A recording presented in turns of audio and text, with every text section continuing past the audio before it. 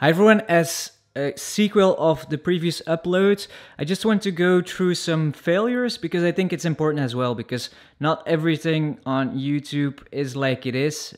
People sometimes hide their mistakes.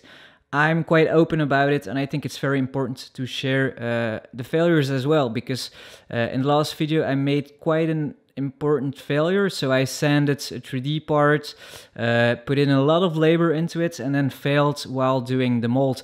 And I'll quickly go through some like tips or things that might have gone wrong that I would change now, because I think it's important to help you guys out as well with these things, instead of just showing like the perfect project.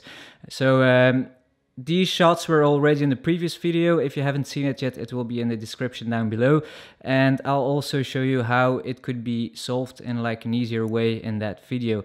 So everything is prepared. So the idea was to make a mold using the Unimold system from Easy Composites. So I'll just mention it's not really a problem about the system, because I've used it on various projects before. It's just sometimes that you had like hit or miss, or you do a mistake in your preparations, and that was what probably went wrong in this project. So the pattern was prepared with the primer, and I think the primer, like it's known that the styrene and the gel coats will react with any 1K primer or paint. What I did is add a layer of 2K clear on top, but I think that it might have been too thin, and that's why probably the gel coat with the styrene reacted, like you can see in this shot, with the mold, like the pattern. So here I already knew that things were going like the wrong way, and I'll show you how it could be solved. Like I was hoping that it was just the gel coat like shrinking together, like it's called in terms, it's alligatoring. If you look it up on Google, you find a lot of solutions, or probably what you did wrong. Mostly it will be about the amount of MACP hardener, or being a too thin layer.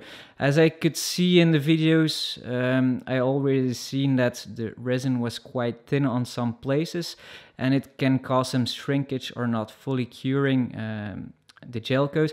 And here is how I try to solve it in a most cheapest way possible. So instead of going through with all the mold making after it, like using the tooling gel coat and the coupling coat in between, this was only a mistake that cost me about, I think, 30 euros or something like that, but a lot of labor. But it's not that important for me. It's more about learning, and till this point I didn't even know how the mold would come off. If you're just doing a flat piece, sometimes it's easy to repair it in the mold, but as you can see here, it attacked the plug as well, so quite a big disappointment.